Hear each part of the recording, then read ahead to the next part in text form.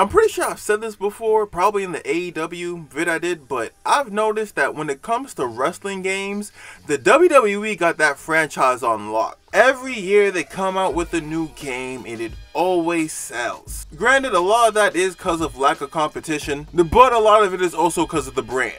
Now, throughout the past, 10 years, we've had nothing but 2K games. 2K14, 2K17, 18, and recently 23. But before the 2K series, it was the numbered series, 12 and 13. But before that, it was Smackdown vs. Raw. Now, the Smackdown vs. Raw series was a franchise of WWE games that went from 2004 to, I want to say, 2010. 2011 was the last in the series, and after that they released WWE 12 to 13 to 2K14, and ever since then the whole Smackdown vs. Raw thing was pretty much abandoned. Now, throughout those 6 years of Smackdown vs. Raw games, we've had a collection of additions and events. Smackdown vs. Raw 2009 introduced the road to WrestleMania. Smackdown vs. Raw 2010 got rid of the HUD and made the gameplay a little more realistic than the previous ones. And Smackdown vs. Raw 2008 introduced an ability system that we'll talk about in a different video. And as entertaining as all the Smackdown vs. Raw games that came out after the first one are,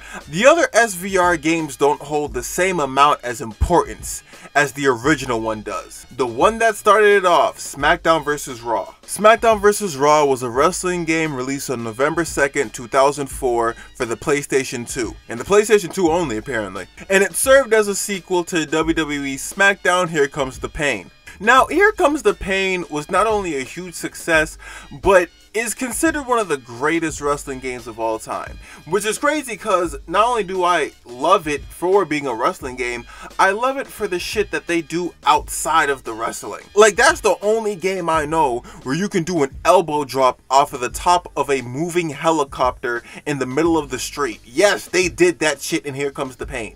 Probably one of the craziest games I've ever played in my fucking life. So when you have a game like that, you kind of have to wonder, okay, if we're gonna make a sequel, how do we one-up this? And in my opinion, I think they did it. Now, first things first, I want to talk about the gameplay because I think it really shines in the earlier Smackdown vs. Raw games, especially the first one. Smackdown vs. Raw's fighting system is literally exactly the same as Here Comes the Pain. Like, word for word. Triangle is to run, X is to attack your opponent, square is to enter and leave the ring, and circle is to do both Irish rips and grabs. Same controls, which I don't have a problem with. It's simple and it works. The reason why I think the gameplay shines though, especially when it comes to the fight mechanics, is the outcome. The fights are explosive. Whether it's simply punching your opponent in the stomach or slamming them on the mat, you feel that shit. The arena starts shaking violently, your controller starts vibrating out of control. Every move of violence you take has a very explosive outcome in this game. It's very visually appealing. And what helps its case even more is that it's fast paced. As the Smackdown vs. Raw series went on, the fighting style started to slow down, especially in like 2008. I noticed it in 2007, but 2008 Smackdown vs. Raw is when it got worse. But in the earlier ones, especially this one, the original, the fighting style was fast paced and triumphant. And you not only see it, but you hear it. When you throw your opponent into the corner and you start stomping the shit out of them, whether it's the controller vibrations, the rope shaking, or the actual sounds of their body hitting the mat, you hear and feel every part of it. In a weird way, it helps with the immersion. Don't even get me started on the weapons. The weapons hurt like a bitch. When you crack someone with a steel chair, you feel like you're committing an attempted felony. You can hear the steel coming off of the person's skull. And it makes it even better because it's not like one of those things where, oh, you pick up a weapon and you bash them a few times. You can do that if you want to, but you can also do weapon grapples. If you hit somebody, but you move the analog stick in a certain way, you might crack them with the chair first, lay it on the ground, grab them and do a DDT head first on the steel, or you might, I don't know, hit them in the stomach, and when they're on their knees, you crack them in the face with it. And it's like that for a lot of other weapons too. The sledgehammer, somewhat tables, ladders, you name it. Even with tables and ladders, if you put up a table in the corner of the ring and you toss your opponent into it and you do some sort of grapple and you like slam him through or spear him through, the impact and outcome is so satisfying. I think THQ and Yuke's did a really good job with the combat system in this game. It's impactful and immersive. And what makes it even better is the game modes that come with it. The game modes not only further the violent impacts, but they also further the entertainment. Whether it's Elimination Chamber, Last Man Standing, a TLC match, a parking lot brawl, or especially a Hell in a Cell match, the fights get even crazier. And this game has a long list of different game modes for you to try. They brought back the Slobber Knocker match, which is basically you fighting an onslaught of WWE superstars one at a time. You can't really go backstage like you could in Here Comes the Pain. Like, let's say you're doing a hardcore match and you can go backstage and find your way out on the streets. You can't do that like you could in that. But the parking lot brawl is still a game mode and it's just as fun as Here Comes the Pain. Granted, you're not jumping out of helicopters, but it still works. The Hell in the Cell matches were just as explosive as ever. They were so much fucking fun.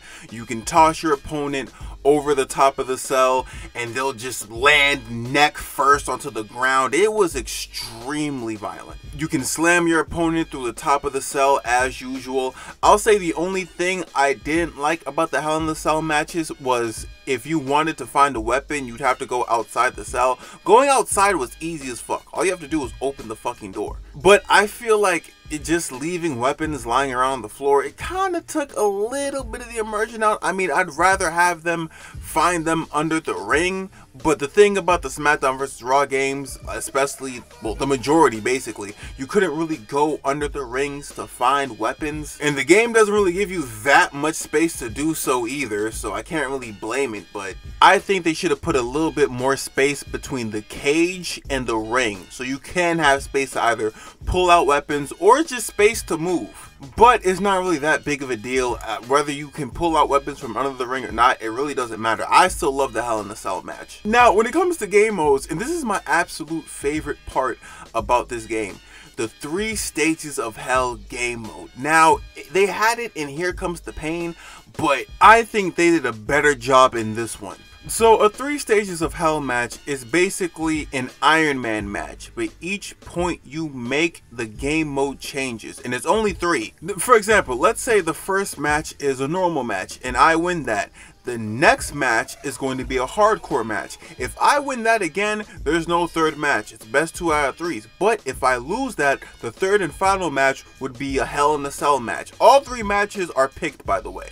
You pick them before the match starts. You can go from submission to hardcore to Hell in a Cell to steel cage to Hell in a Cell to hardcore. It varies. And the reason why I say this one fixed it is because in Here Comes the Pain, if you were to do a hardcore match in the first one, or any match in general, whatever damage your body was at, it stays that way. It doesn't change in the next round. So let's say you fuck up your opponent so bad that they're all red in round 1. The next round, it doesn't change. So you can just punch them in the face and pin them in like, what, 7 seconds. In this one, it's different. Let's say you get your opponent's body red, right? The next match, their body might be orange and their head might be yellow, or it might be reversed. They take away a lot of the damage, so it's not that easy for you to get a pinfall victory or a submission depending on what the match is. Ain't none of that pin within the 7 seconds shit that you can do in Here Comes the Pain. Now you gotta work for it. It is such a creative match type, and it's really surprising that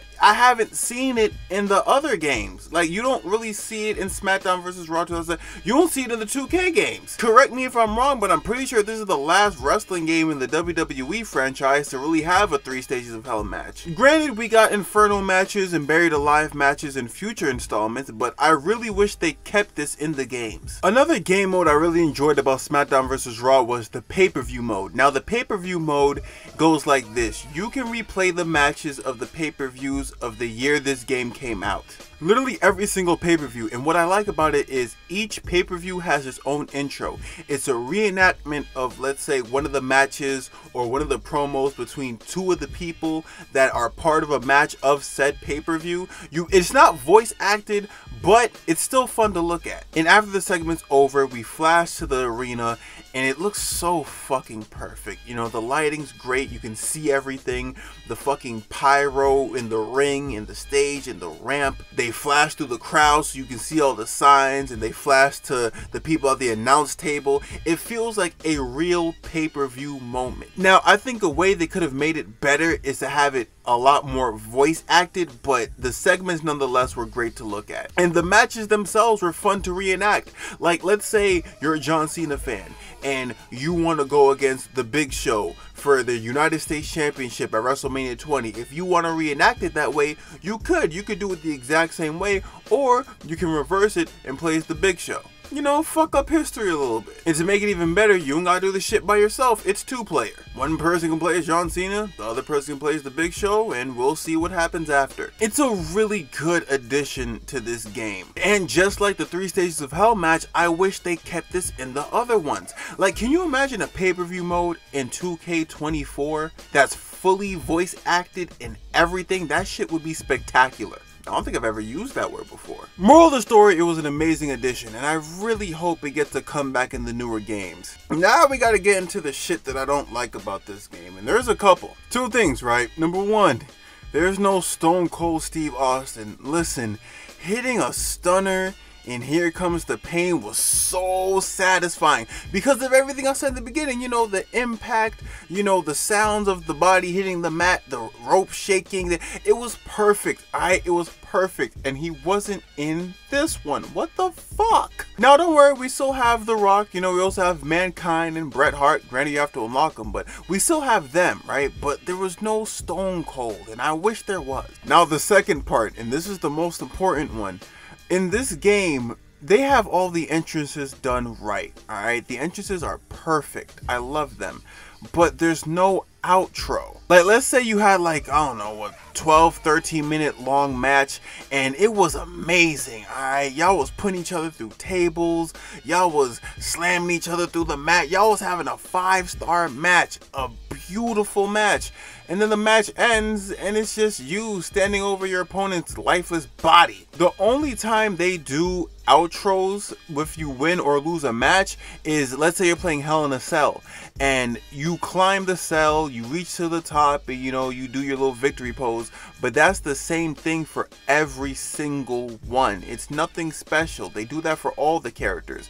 Other than that, there's no outro. There's no victory pose at the end of it. All you do is just stand into the ring, look at your opponent's lifeless body, all the while your music plays in the background. The entrances are fine though. Like, I'll say my favorite entrance is the John Cena entrance. You know, him, you know, dancing to the ring and running down the stage and then sliding in the ring. It was perfect, right? But after that, there's nothing. It's like they put all the energy into the entrances. So much energy that they just completely ignored the outro. And that shit's lame to me. I don't like that. It kind of gives you that, okay, so like what now feeling. You see what I'm saying? I don't like that shit. Other than that, this game was good. And before I dip, the last thing I want to say, the soundtrack for this game, man.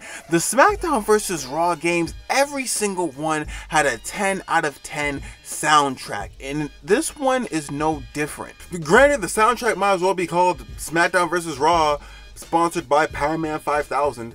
And I say that because they have like, what, 4 or 5 songs on this bitch. I don't mind, you know, it works, but like still. But this soundtrack was so good. You had Worlds Collide by Powerman 5000. You had Everything's Falling Apart by Zebrahead. This shit was so stellar. And to make it better, just like Here Comes the Pain, the music plays while you're fighting. So it's not like they have created songs for Here Comes the Pain that plays in the background. No, you're actually playing to some shit that you'd hear on the radio or MTV. All the while you have JR and Jerry Lawler talking in the background. It's so much fun, like being in a match, fighting it out, and all you hear is Worlds Collide by Powerman in the back. Or songs like The Way It Is or Alone. Like, these tracks are so fucking good to listen to.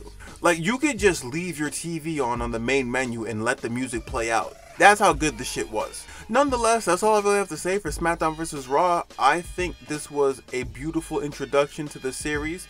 I'll probably talk about more later, but this one was so fucking good, bro. If you've never played it before, I'll say find you a copy. If you don't got a PS2, tough luck. I'll say, I don't know, download an emulator on your laptop. I don't know, bro. You'll figure it out. You're smart. But this game is mad fun, and as usual, I had fun playing it in order to make this video. But that's all I got for y'all. You know, I'll see y'all in the next episode of Reggie TV. I appreciate y'all for stopping by, and I'm out.